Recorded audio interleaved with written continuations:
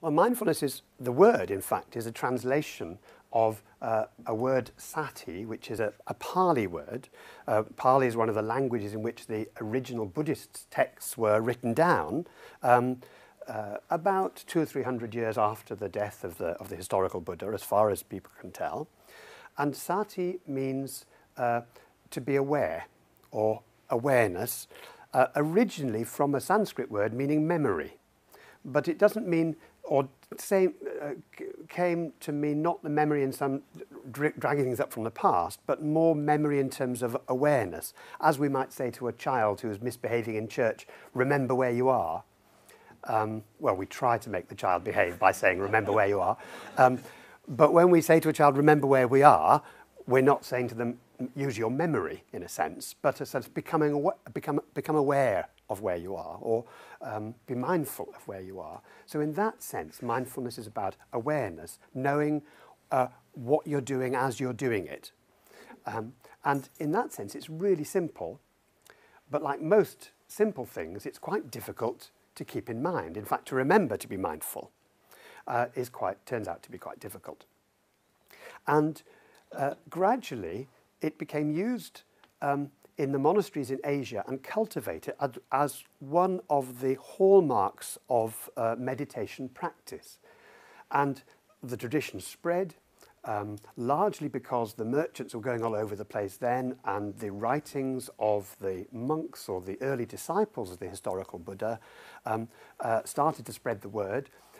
It was quite an egalitarian and rather anarchic sort of movement in one sense, because it talked about being able to, as it were, ennoble yourself. It talked about there being 4 noble truths. But they, at a time when nobility was because of your birth, the idea that actually you could become ennobled by your practice, by your attitudes, by your behavior, was really revolutionary. And it was against the current of the time, but it spread very widely. Now, it's traditionally, as I say, cultivated by meditation practice. But in a sense, we all know that sometimes we're more aware and sometimes we're less aware. Sometimes we rush everywhere without knowing where we're going or where we've been. We listen only with half an ear. We taste our food, or rather we gobble our food, perhaps without even tasting it, unless we've paid an awful lot of money for it at the restaurant. And even then, John Teasdale, who's one of my co-authors on much of our work, remembers a time when he went to a very, very posh restaurant, paying a lot of money for the food. It was so posh, they decided they could only afford to share the starter, he and his wife. But when the starter came, it was like 2 little tiny bits of food on a big plate. You know, well, then you taste your food. But most of the time, food is actually quite difficult to taste. We just sort of gobble it down, and then we wonder where it went. Do you love anybody enough to give them their last Rolo was an advert a few years ago. And, you know, it would be all right if it really was the last Rolo. But actually, it's usually only the second one you're going to taste, because you tasted the first, and you know, all the middle ones usually go without even noticing. So it's not really the last one at all. It's only the second one. Anyway, back to the talk. Awareness, non-forgetfulness, traditionally cultivated by meditation, and having 2 aspects to it, as all meditation does: a concentration aspect, a gathering of attention, a gathering together of what is usually dispersed and scattered. Concentration is perhaps the wrong word, because it implies a sort of frowny sort of effort. It's actually more like calmly abiding with the present moment, and to rest, and usually the meditations involve focusing on a single object, and we often use the breath for that. And if the mind wanders, we invite people to come back to the breath without giving yourself a hard time. Not that meditation is about trying to clear the mind, but just notice that it's gone. The breath provides a sort of an anchor point. And therefore you come back again and again to the anchor point, so you begin to see where the mind is pulling you to. If you didn't have the anchor point, then it'd be like sort of letting go of a kite. It would just go with the wind. With an anchor point, you have a sense of where the tug is on the anchor point, on the kite. And that's really useful, coming back all the time. And then, as well as the focused attention, there's wide awareness. There's the sense of being able, having trained your attention, to then become aware of the patterns of the mind, what tends to take you away, and what begins to ensnare us by, as it were, entangling our minds in, as Rilke once said, entangling our minds in knots of our own making and struggling lonely and confused. He used those words in his poem Gravity's Law. So from that cultivating the wider awareness comes sort of insight into the pattern of the mind. And so focused work and insight work, that's the nature of the mindfulness meditation. So how is it used? Well, John Kabat-Zinn started in 1979. He's an American, originally a molecular biologist, but he set up a stress clinic in the heart of a hospital in New England, in Massachusetts, a place called Worcester, Massachusetts. And it's about the same distance from Boston as we are from Worcester here in Oxford. And in a general hospital, he started to gather together a lot of these ancient meditation practices that usually you'd have to go to a monastery in Asia or to a retreat center up in the mountains. And he started teaching patients in chronic pain how to do this meditation. He had some mindful movement and some yoga there. He had people sitting on stools or on chairs, just focusing on the breath. It turned out to be remarkably effective in allowing people to deal with or live around the edges of their chronic pain.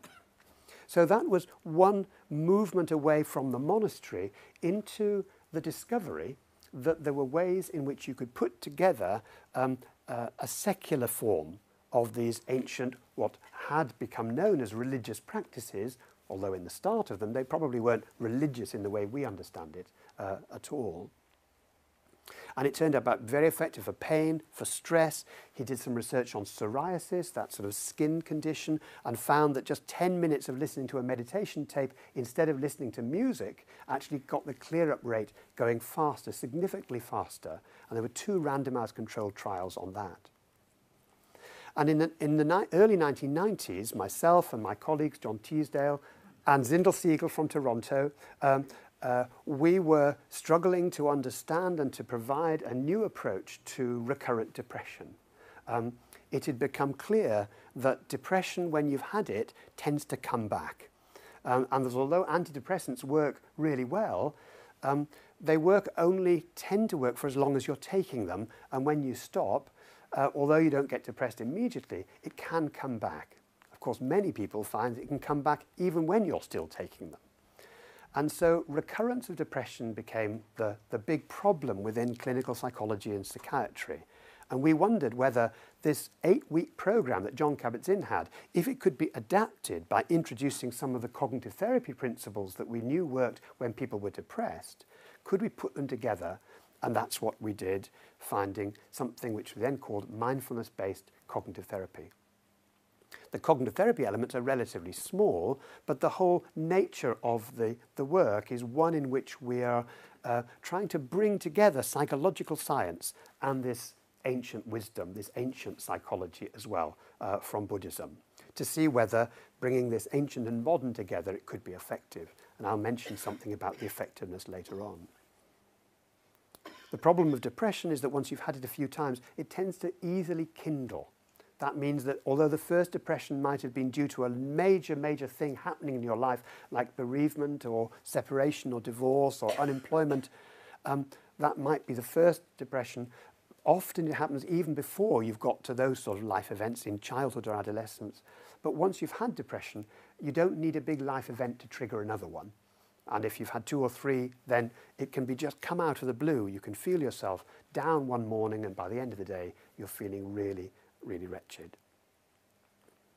So it's now being used, mindfulness is being used not only in the clinic, but also in schools programs to help children to attend.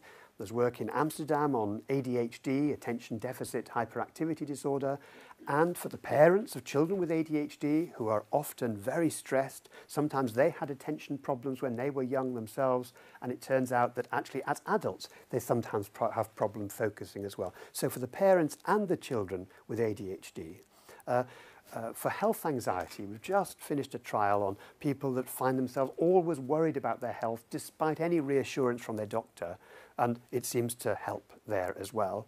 And we're now starting projects with teaching midwives how to teach people who are expecting a baby how to be mindful and to approach the birth and the parenting with more mindfulness. This is not like natural childbirth, it's more like don't know childbirth. Like you don't know what's going to happen, and therefore how can you sustain a sense of being aware and to some extent in control in a situation in which you don't have very much control. And that's happening here at the Oxford University Hospital, what used to be called the John Radcliffe. So that's how it's being used. And the next thing, who is it for? Well, we've talked a little bit about schools and people with attention problems, people with depression. But of course, you don't have to be clinically ill for mindfulness to be quite useful. Many people now find it's really helpful just as a way of checking in with yourself on a day-by-day basis. Because the world is, as we've said, so frantic, so hectic, that it's really easy to lose touch, to live in our heads instead of to be aware of the contingencies and the life going on around us. Many of us find we lose interest in things, or we get burnt out or stressed or depressed, we get restless or bored, or we just rush around. And I think it's important, therefore, to back off a bit from all these clinical informations and to consider what is the science what is it we know about how the mind works that gives us a sense of how mindfulness operates. So I want to go now to how the science helps us understand. One of the most remarkable things about the mind is how even when you're not thinking very much, the mind is busy making associations, links between one thing and another. If you put people through a scanner and you ask them to do a simple task, you don't only see one part of the brain lighting up, you see whole networks of the brain lighting up. Now, by the time the scans are analysed, you might see those pictures of the brain. Maybe they've got a little dot there, and you think, oh, that's the part of the brain. But actually, oh, that's the bit that's lighting up most compared with other conditions. Actually, often the brain, the whole brain, or whole connections light up. And these connections, these associations that we make all the time are very useful to us. We know about how context can bring back whole memories. A song, for example, that we know from the 1960s, if you're that age, the 1970s, the 1980s, I'll wait until people nod, 1990s. How a song, when you were first in love, for example, you can just hear it being played and it brings back whole sort of, not just a memory, but a whole bodily feeling of what it was like to be in love for the first time. Or going back to a place you visited that you lived many, many years ago.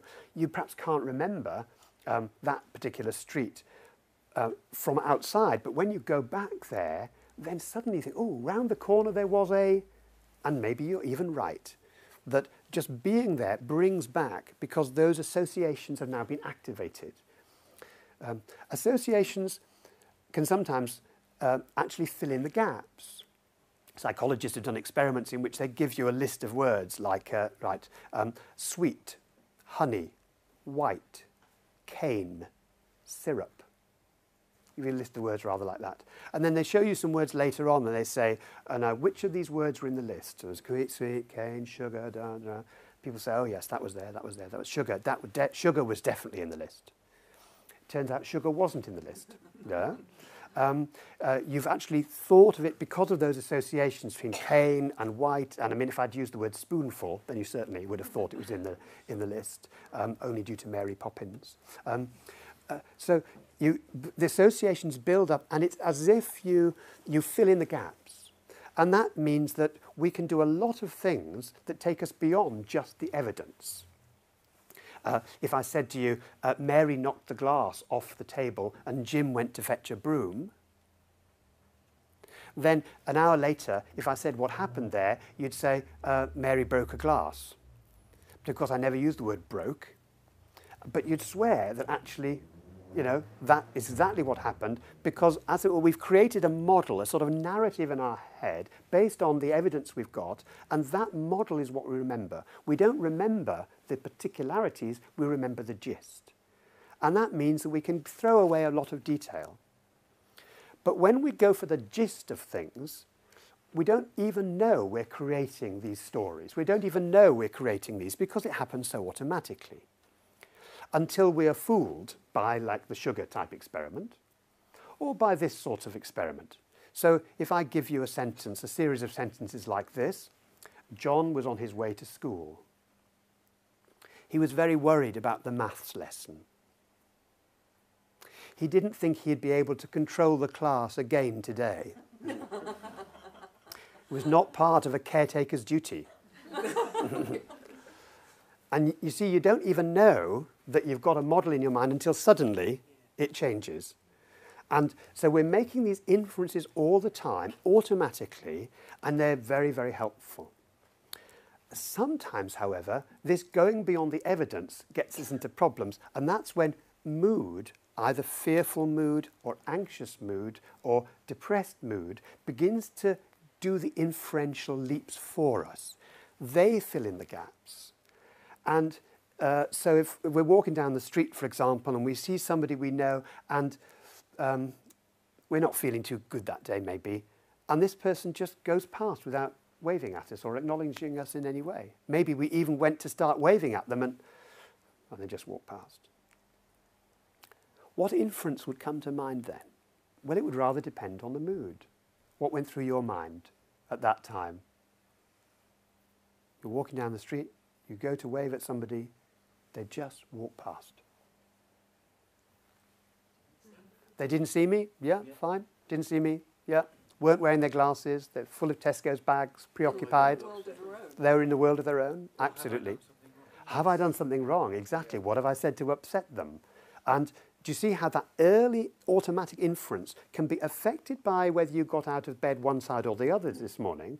But once you've made one of those inferences, like they weren't wearing their glasses or have I done something wrong, then it sends you off in a rather different direction. And after, if it's have I done something wrong, maybe you start to wonder, well, what have I said to them something? And then you're thinking away. You're probably missing people seeing you walking down the street because you're now preoccupied. And so there it goes on. But 5 minutes' time, you think, oh, I won't stop for that cup of coffee. I'll just go home, maybe. No, I won't have that sandwich. I'll just, the tendency to withdraw. And so these associations, which are so useful for us sometimes, going beyond the evidence to help us understand what's going on in the world, can get us into problems, especially when mood begins to take things over. Associations are not just, however, just thought to thought to thought. That's useful. We understand what the word doctor means because the word doctor brings up nurse, hospital, this sort of thing. But it doesn't just go from, it goes from thought to feeling. Well, we've done a bit of that with the walking down the street. But also the action tendencies. What do you feel like doing? Like when I said, I just feel like going home, I won't stop for that coffee. That's an effect of what's happening. And also the body, bodily sensations. They can become associated. So you have thoughts, feelings, body sensations, and behaviour begin to get locked into these associative loops. And although, once again, this is very useful because it sort of builds redundancy into the system, nevertheless, these loops are really important. Now, there are lots of experiments on the effect of the body on our judgment, and I'll just go through some of them because they're really interesting. Well, I find them interesting, but then I'm a psychologist, so I would do. But for example, okay, you set somebody up in an experiment and you give them a pair of headphones and you say you're doing a quality test of these headphones.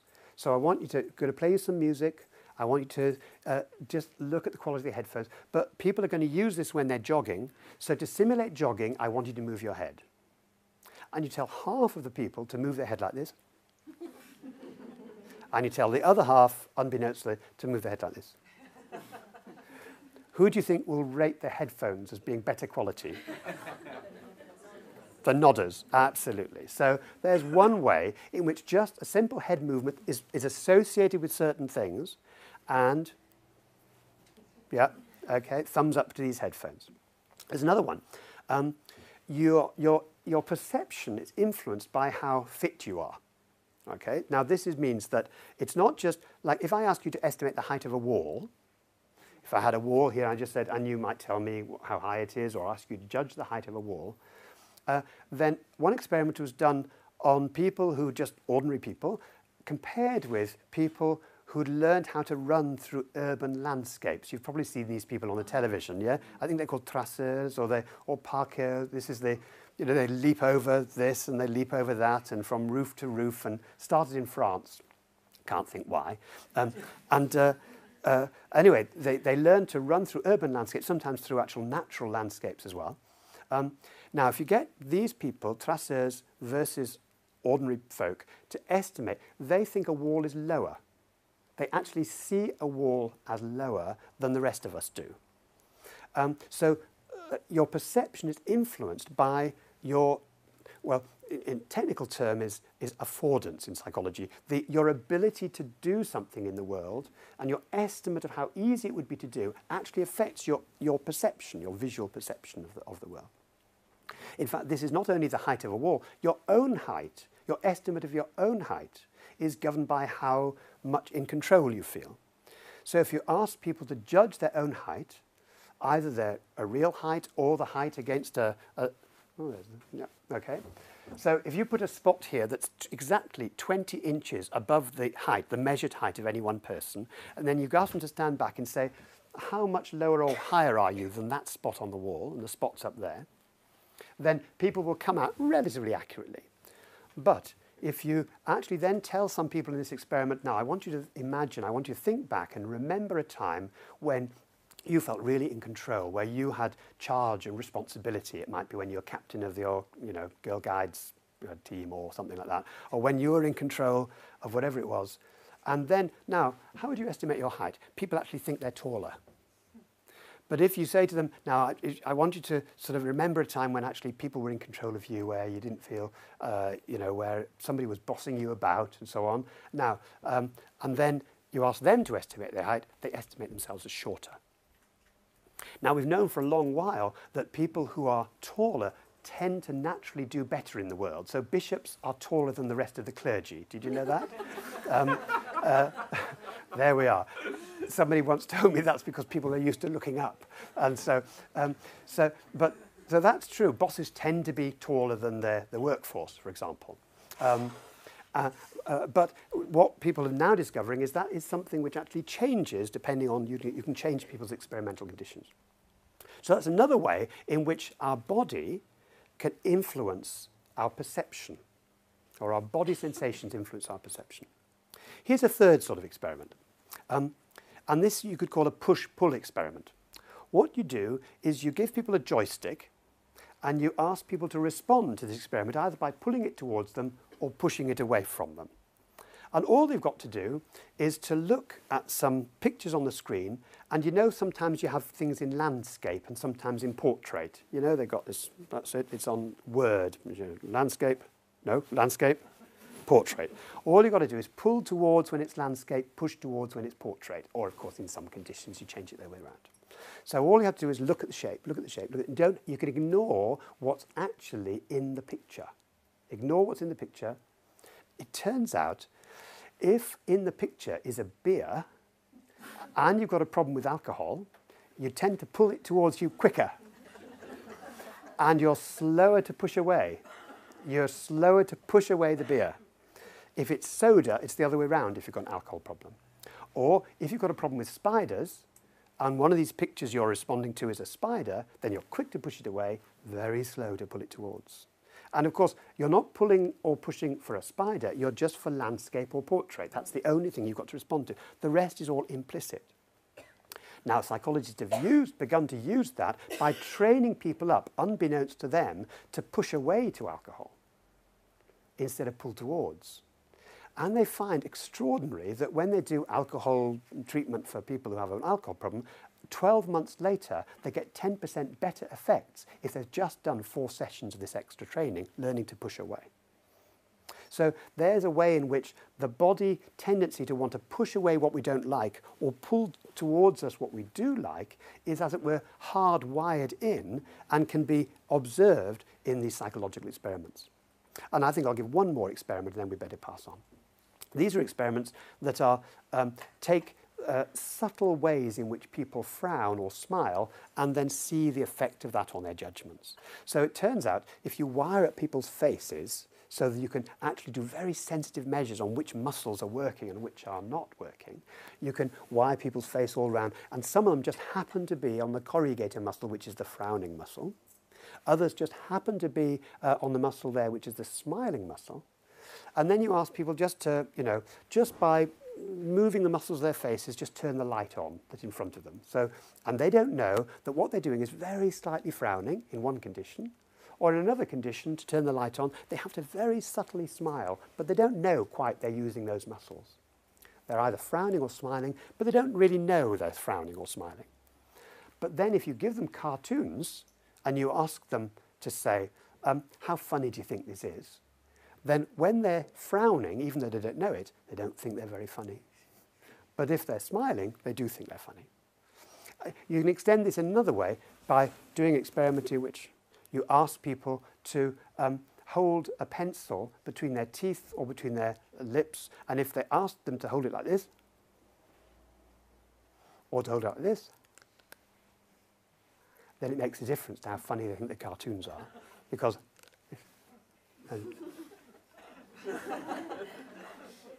so these associations then between thoughts, feelings, body sensations, those are, as it were, I said hardwired, but not all hardwired. Of course, some of them are genetic, but most of them are built up over the learning history of the individual. They are learned associations. I don't think people are hardwired to like alcohol, but many people learn to like it and pull it towards or push it away. Now, this then relates very closely to what happens when we get down, when our mood goes down, when we're depressed or when we're anxious, because depression can activate any one component of that network and the other things will start up. So, for example, if you wake up very early in the morning, well, don't you have to wake up early? You know those moments when you wake up and you think it's Saturday and then you suddenly realise it's Monday or Tuesday?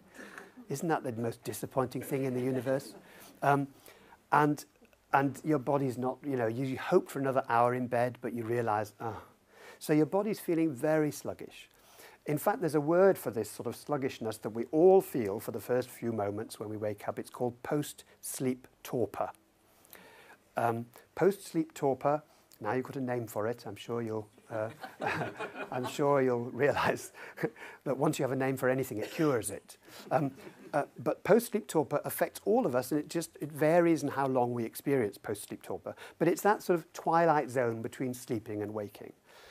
But if you start your mind thinking when your body's feeling that sluggish, the mind can soon actually begin to overestimate the effort of anything you're doing that day, overestimate the difficulty of all your relationships, and it can begin to have an effect because of this close link between the body and the mind. It has a very tight control sometimes over what you think.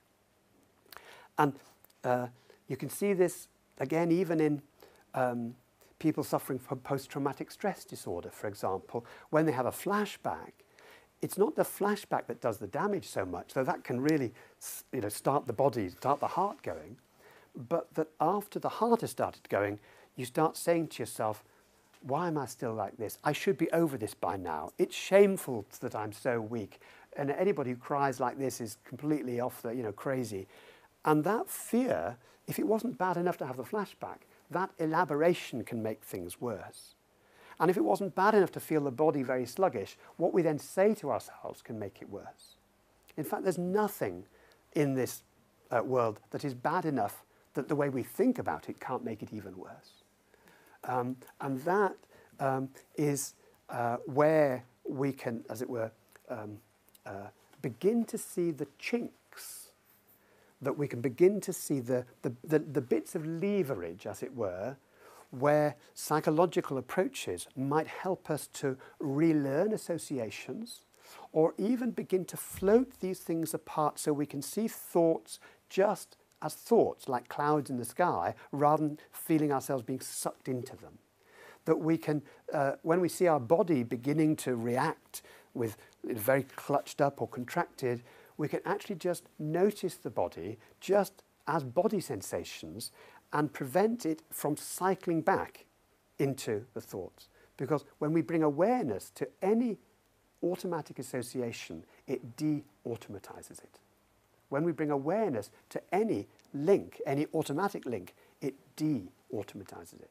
So it means that we have a bit more space between thoughts, feelings, body sensations, and behavior. Well, we've used quite a lot of examples from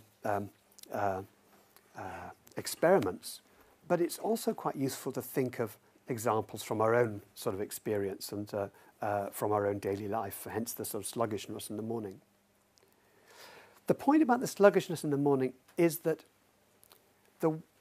because it activates thinking, and thinking then has an effect on the body, and then that has more effect on thinking, the mood can feel like it's getting worse and worse by itself, but actually it's this loop that's actually dragging us down. It's the activated loop. I mean, if you don't believe me, then just, well, focus on how tired you are right now. I mean, I don't want you to get as sluggish as you are on a Tuesday or Monday morning, but if you just close your eyes and focus on right now how tired or awake you feel, just how tired or awake you feel right now, and just tune in to the level of tiredness, maybe on a 10-point scale, how tired you feel right now. If 10 was as tired as ever and 0 was feeling very energetic.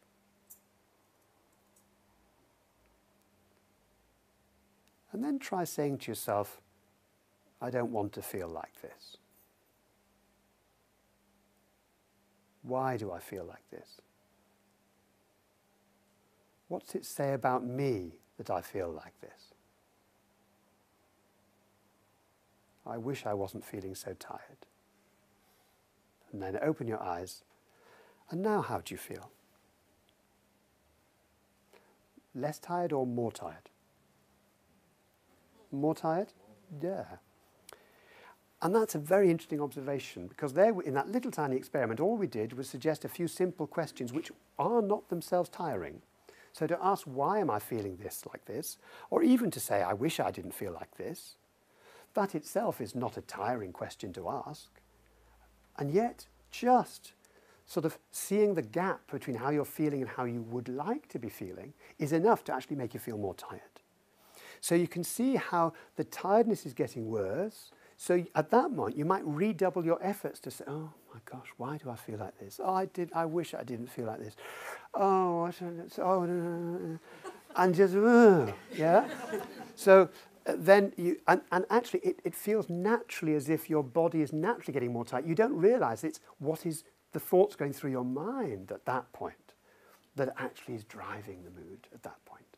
But if we know it, we can begin to recognize it. So how then does mindfulness help? This gets us to the last of our questions. If we can see these patterns of associations between thoughts, feelings, body sensations, and our impulses to act, then, as we said, it de-automatizes it. Maybe we ought to try the experiment again with the tiredness, but this time I'll ask you to do something different. So again, if you close your eyes, and just sit there and notice where, however you're feeling in terms of tiredness, notice where in the body it's coming from. And seeing if it's possible to be curious about where in the body it is. Where are the raw sensations, the physical sensations? And seeing if it's possible to notice them without any judgment. Allowing them to be just as they are. Not trying to get rid of them, just allowing them to be just as they are, seeing them clearly. There may be tension in the shoulders, a heaviness in the stomach, whatever. Just allowing it to be felt without trying to get rid of it.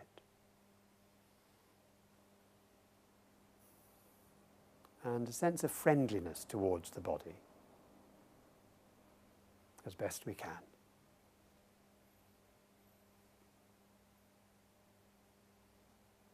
And now allowing the eyes to open and taking in the room again.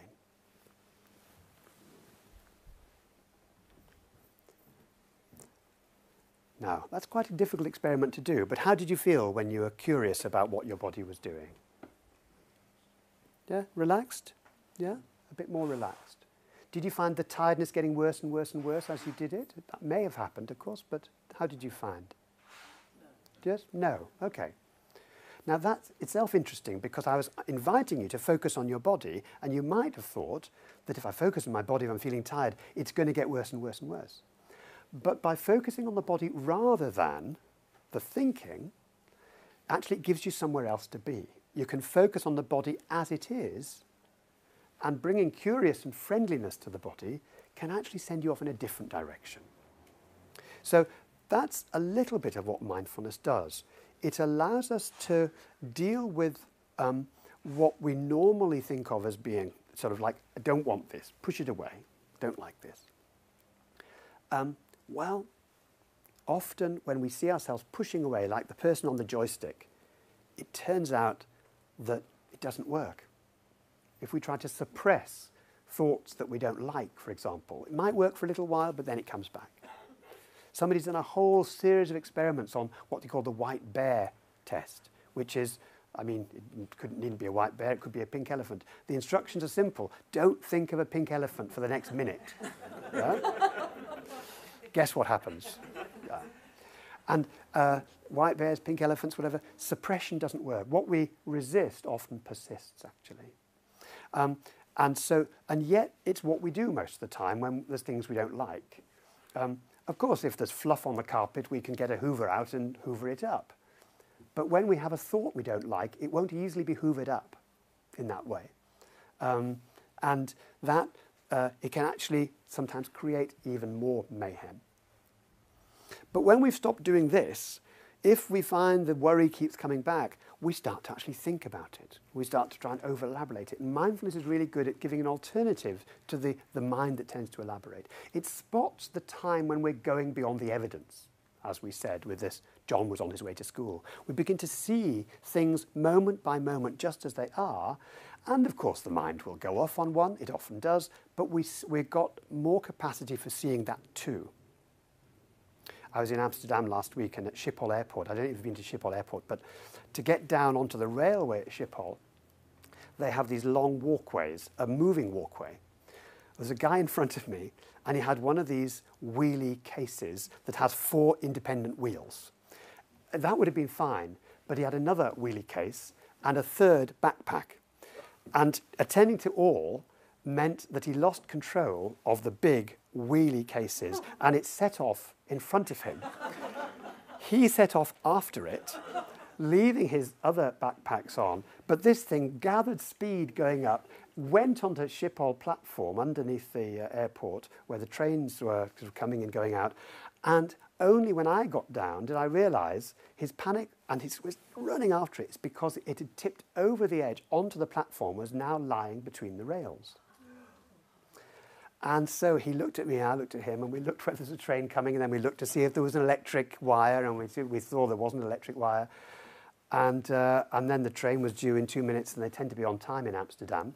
And, you know, praying for Network Rail, but, you know. And in the end, he said, shall I go for it? I said, OK. There's nobody in authority around. He dashed down, got it, came up. And he realised then he had missed his train because it was one going from the other platform. But I knew instinctively, as you would do, what was going on in his mind, probably for the next few hours. Not just the horror of that, but the horror of what if. And we know that when people have an event like that, often the event itself is bad enough, but we surround it with a whole network of, oh, what if? What if the train had come in? What if I jumped out? What if there'd been electric rail there? What if actually I hadn't got up in time? What if the train had come in? What if the train had had an accident? What, you know? And almost the what-ifs can be as damaging for our sense than the actual thing itself. Mindfulness doesn't change anything in life in one sense, but it helps us to see the difference between events and the what-ifs, or between events and the if-onlys, because that's what we do for the past, of course. Not the what-if had happened, but also if only I hadn't done this, if only that relationship, if only that person, if only I'd taken that decision in life. And the sense in which we can torture ourselves with these things are able to be seen clearly in mindfulness. Well, we've got time, I think, for one last short meditation and then a little bit speaking, and then we'll have questions. Do you want to do one short meditation? Yeah? Okay. So for this, again, if you just sit down, you can come away from the back of the chair if you wish, but if you want to lean on the back of the chair, that's also fine. And the feet flat on the ground. And we'll do a short 2 or 3 minute breathing. And just notice what happens in the mind and in the body. So allowing the eyes to close if you feel comfortable with that, or just lowering the gaze. If you want to sit this out and not do it, that's fine. Nobody knows. It's the thing about meditation. Nobody can tell if you're doing it or not. So sitting here and becoming aware of the body's contact with the chair and with the feet on the floor, hands on the lap.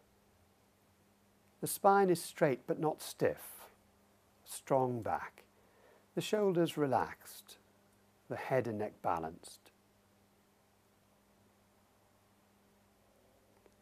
Aware of any thoughts going on in the mind. Not trying to change anything, simply noticing what's around right now. Any feelings? Any sensations in the body?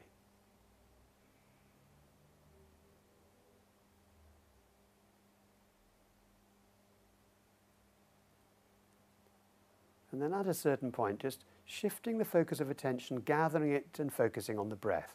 Maybe noticing the sensations of the breathing down in the abdomen. The rise of the abdomen wall on the in-breath, the falling away on the out-breath. See if that's true for you.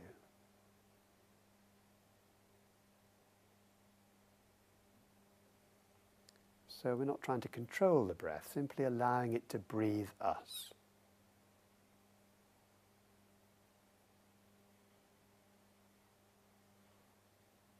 And if the mind wanders, as it might do, in fact, probably will, as soon as you notice where the mind has gone, acknowledge where it went and very gently escort the attention back to the breath. That's what minds do. They tend to wander, and we're not trying to clear the mind. We're just trying to wake up when it's gone, gently bring it back to the breath.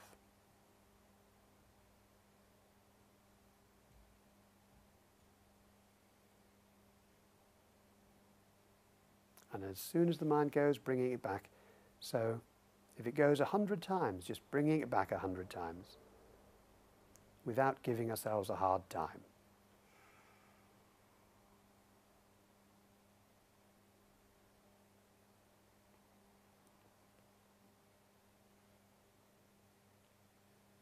And then shifting our attention for the final time, and this time expanding the attention to the body as a whole, as if the whole body was breathing now. Aware of all the sensations in the body, from the crown of the head to the bottom of our feet and right out to the surface of the skin.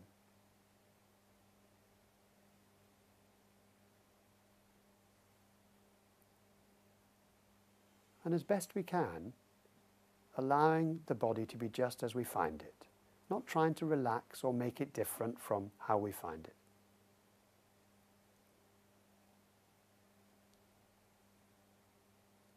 Allowing it to be as it is, allowing ourselves to be as we are.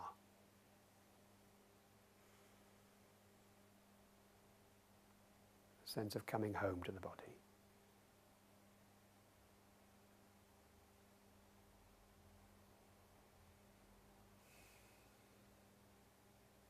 And then when we're ready, beginning to move fingers and toes, allowing the eyes to open and taking in the room again.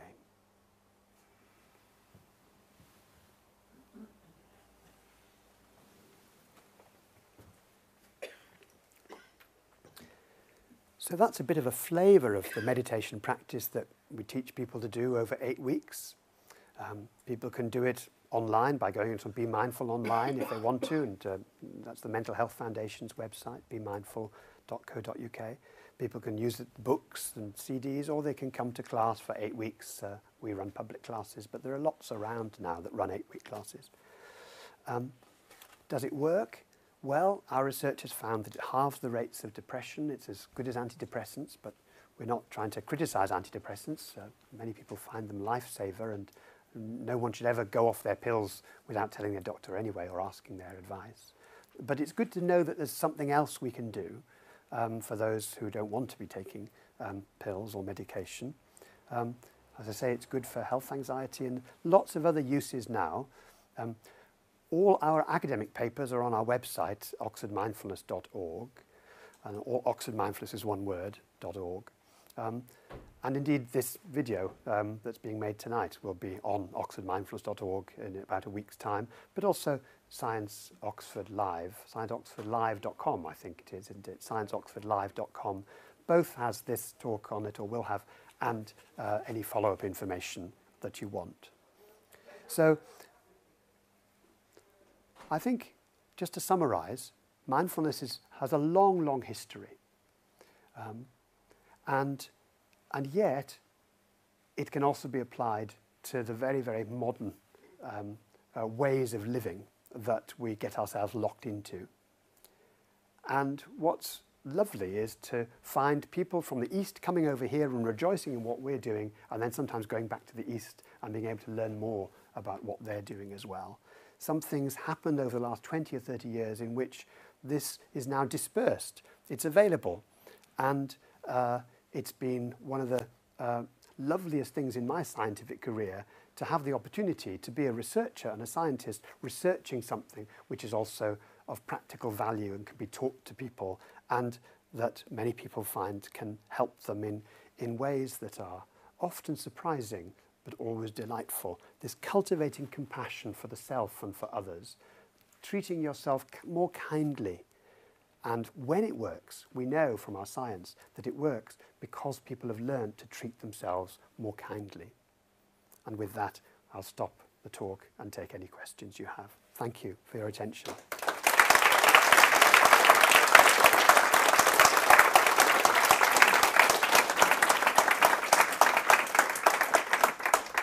Thanks, Mark. We do have time for some questions. Clara is wandering around with a microphone. So if you could ask your question into the microphone just to make sure that everybody can hear you. So who would like to ask the first question? This lady.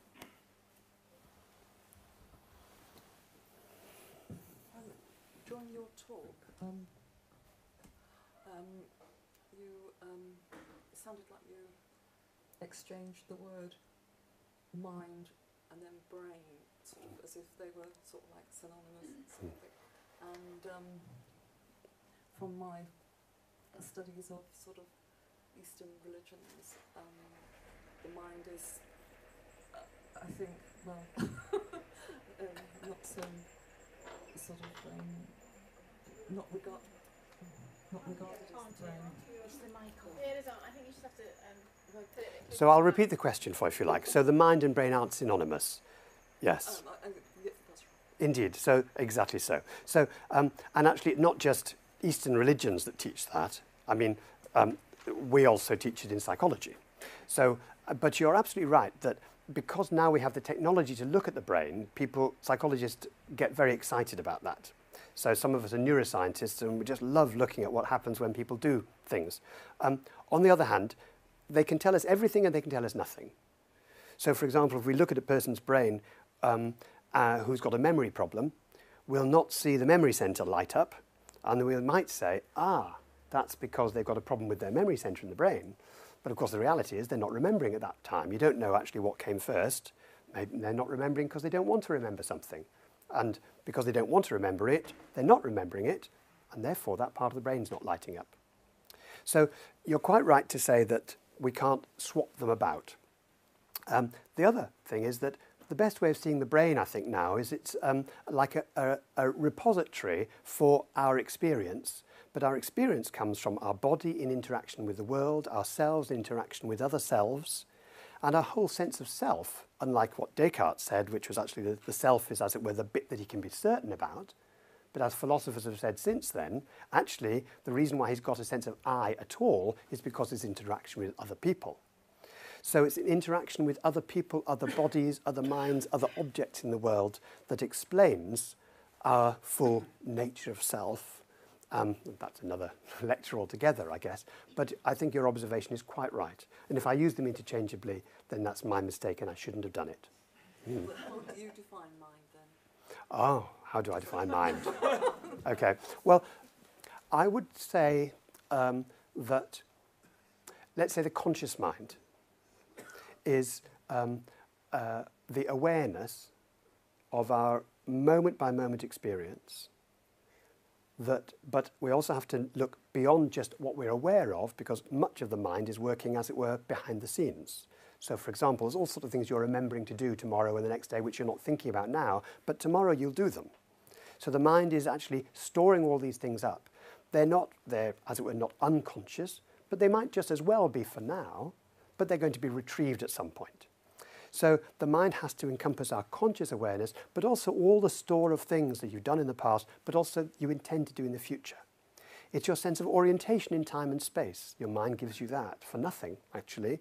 And it's tragic when that just orientation in time and space goes, and we need 24-hour care. Many of us will end up, with dementia, because that's what will happen. We'll lose something which at the moment we just take for granted, which is our orientation in time and space and our memory. So I see the mind as a multi-layered thing, but always in interaction with other people and other things in the world. We can't think of the mind as an isolated entity.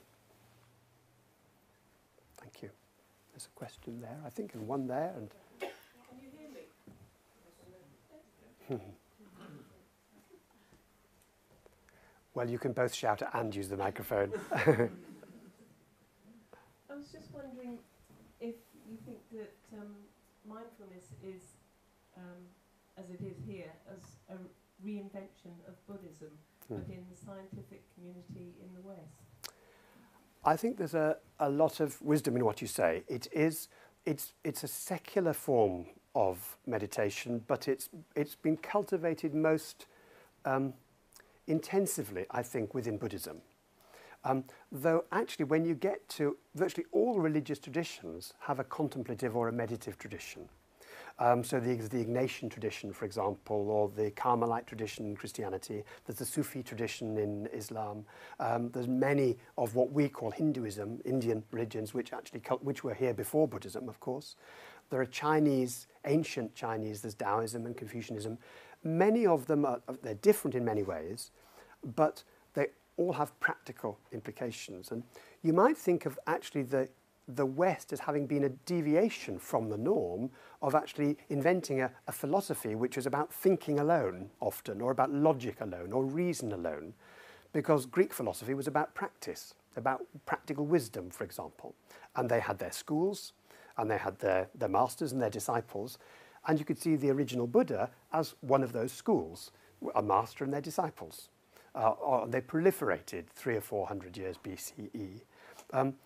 Gradually, as the practice spread, it was taken up by the cultures and religions of the Far East as they spread, and it became what we now know as religion. But in the East, they don't distinguish between the secular and the sacred. That's a bit of a Western invention, really. So I think what you're pointing to is absolutely right, that now, as the Dalai Lama has said, people won't get what they need by becoming Buddhists. If meditation and mindfulness is useful for people, then we need the research, scientific evidence to demonstrate that, and then it will be in the medical curriculum and the school's curriculum, not because I, as the Dalai Lama, say it should be, or because they've got Buddhism, but because it actually works and it's effective. And that's what the science can teach us. And the remarkable thing is, when I was in Vietnam talking with people at Hanoi and people from Thailand and India there, it was interesting that they were quite interested in the science because their government, which is a secular government, is trying to make their medicine evidence-based. And so they would tend to turn away from their religious aspect because that seems a bit old-fashioned. But to actually say, actually, this is evidence-based. Here is something, a gift you've given to us, that actually we can give you the gift of some of our evidence, if that's useful for you, back to you so you can actually use it in your hometown, where it came from. Thank you.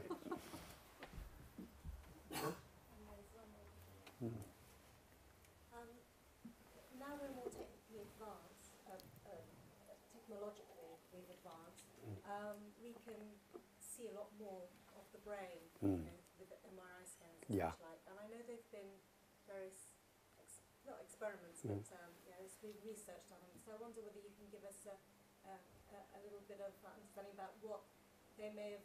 what they've found. What they found. Yeah. Those people who practice mindfulness or meditation on a regular basis. Absolutely. So there are various strategies for neuroscience. One is to take monks who've been practicing for years and years and years and see what their brains look like. And it's very interesting because you can get patterns there. For example, the centres that we know about body sensations that are activated with compassion, for example, when you show compassion for something, where you show empathy for something, they're almost off the scale with the monks. Now, of course, that's only one strategy, and it's not enough because they might have been like that as children, and that's why they chose the path they did. So we can't necessarily tell. But then you can set up experiments where you ask people to go through an 8-week, or you test people before and after they've learnt to meditate. You find not that great scale of change, but you find changes in exactly the same area of the brain. So that experiment with the tiredness, if you do that with people before they've ever meditated, you tend to see all the parts of the brain to do with thinking and body sensations all lighting up. But after 8 weeks of meditation, you get the body areas lighting up, part of the brain called the insula, which is associated with body sensation and body awareness, but not so coupled tightly to the thinking part of the brain that normally just goes round and round in thought. It's not that the thinking can't happen, but there's sort of an uncoupling goes on. That was some data first came out in 2007 from Toronto, from the lab in Toronto. So that's another strategy. Do a before and after and have a control group who don't do it. A third strategy is to just measure how mindful people are in their life. And because there's a questionnaires you can use. Like some people rush around all the time, they never taste their food, they only ever listen with half an ear. Sounds like us, really. But some people are really intense on that scale. Other people are much more naturally mindful. Put them in the scanner and see how their brains differ on that scale. The frantic sort of rushing around, or the people that have got a bit more mindfulness in their lives naturally. And what you find is the people who are rushing around tend to have an amygdala, which is this sort of the fight and flight part of the brain, which is like overactive. It's pretty chronically overactive. If you then ask them to do a task where they're trying to, say, judge emotional faces, then there's a big spike. And if they're less mindful, the spike is higher. But the height of the spike is completely accounted for by the chronic overactivity. So the spike, although it looks very high and very alarming, actually, if you statistically remove the overactivity, the spike sort of, as it were, disappears. So it seems to be that the amygdala is like stuck in the on position for people that, and often people say, I'm rushing because I'm being creative. This is me at my most creative. I think that's probably, as far as their brain is, they're running away from a tiger in their brain, even if they think they're being creative in their life. Yeah. And the fourth strategy for neuroscience is to actually measure using EEG or a MEG, which actually looks at electrical activity from near the surface of the brain by just wiring up to measure very, very changes in electrical polarities in the surface of the brain. And you can find difference between right and left. So when the right is more active than the left, people tend to be in this pushing away mode. When the left is more active than the right, people in the more pulling towards mode. And what happens through mindfulness, and they've done research, Richie Davidson from Wisconsin has done some research to find that once people have gone through an 8-week course, then the left gets more prominent. People are more approach orientated. And they even maintain that when they're feeling sad. So you can do a mood induction experiment in which you actually teach people how to, you give them very sad music, listening to sad music. We use Prokofiev. And 10 minutes of Prokofiev really makes people feel sad if you choose the right music. Now, the interesting thing is this experiment, you can see the sadness. In this experiment, normally you'd see sadness and a lot of, don't want sadness, a lot of right frontal activity relative to left. The people who've been through mindfulness feel just as sad, but they're able to maintain the sense of approaching, the sense of not trying to push it away. And we know clinically that that's really important because if you don't try and push it away, it's actually more likely to go by itself. If you can have the courage to stay with it a little longer, it tends to float away by itself. Not always. Sometimes you might just need to do something, that you know to do. Generally it does. So that's how the neuroscience, different ways in which the neuroscience is helping us understand. Thank you.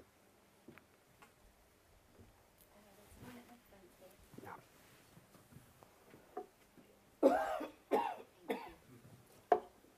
wonder whether you have any tips, as it were, for people, I'm going to say like myself, who over the last 30 years have practiced various forms of meditation and fully realized how beneficial it is, but who still can't seem to make that leap of practicing every day, despite it being so beneficial, that life and washing up and all that stuff takes priority despite knowing the benefits. Yeah.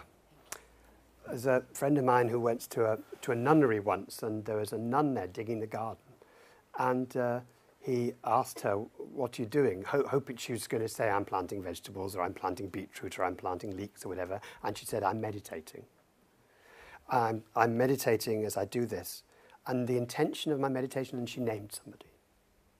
I'm doing this for, and she was actually doing the gardening, as it were, as an act of love for herself and for this other person she was holding in mind.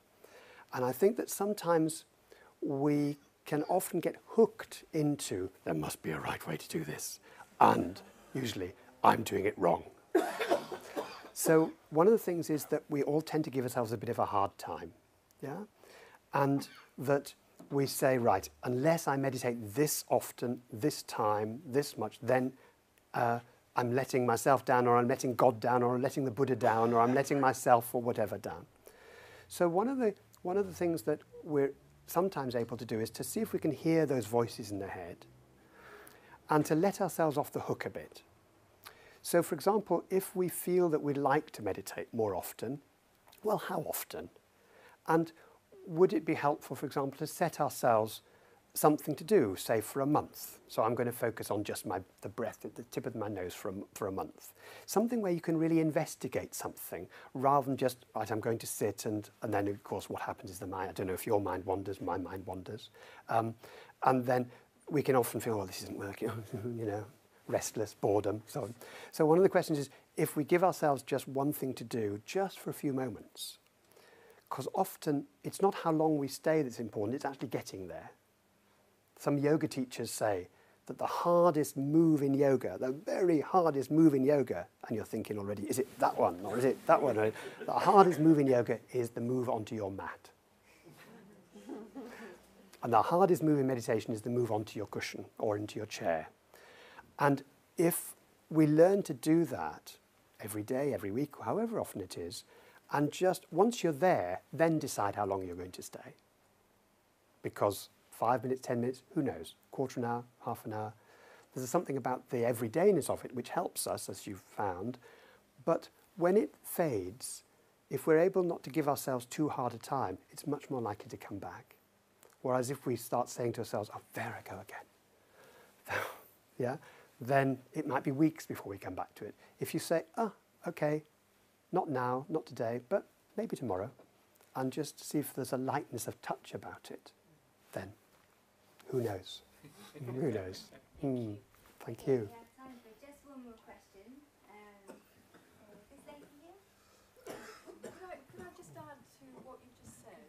Please. For that lady, there's a Vietnamese Buddhist called Thich Nhat Hanh. I'm sure you're aware, and he's written various books where he's particularly keen to express that you can be mindful when you're washing up, when you're walking, when you're doing everything, and it's very simply written. So I recommend you get one of his books. And the other thing is, I personally benefited from mindfulness. I've come from a Tibetan background, and I wear a red string that's been blessed by the Karmapa, but you could have anything that you always have on your body. When you find that your thoughts are going off in a negative way, I grab my red string and bring my thoughts back to how I'm causing my own suffering.